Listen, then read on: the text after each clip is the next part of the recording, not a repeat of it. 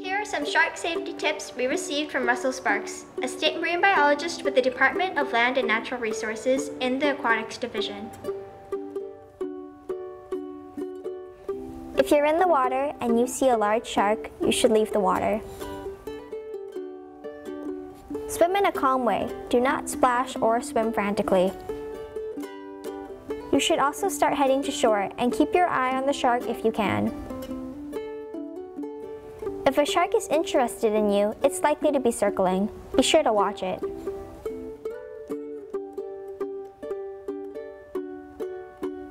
Don't be aggressive if the shark isn't attacking you, but if it is, swinging your arms will probably make it leave.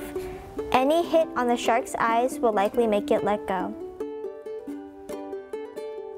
Shark attacks don't happen very often, but there is a risk. That risk will be even smaller if you are shark safe. I'm Mary Chin reporting from Lokelani Intermediate for HIKI Now.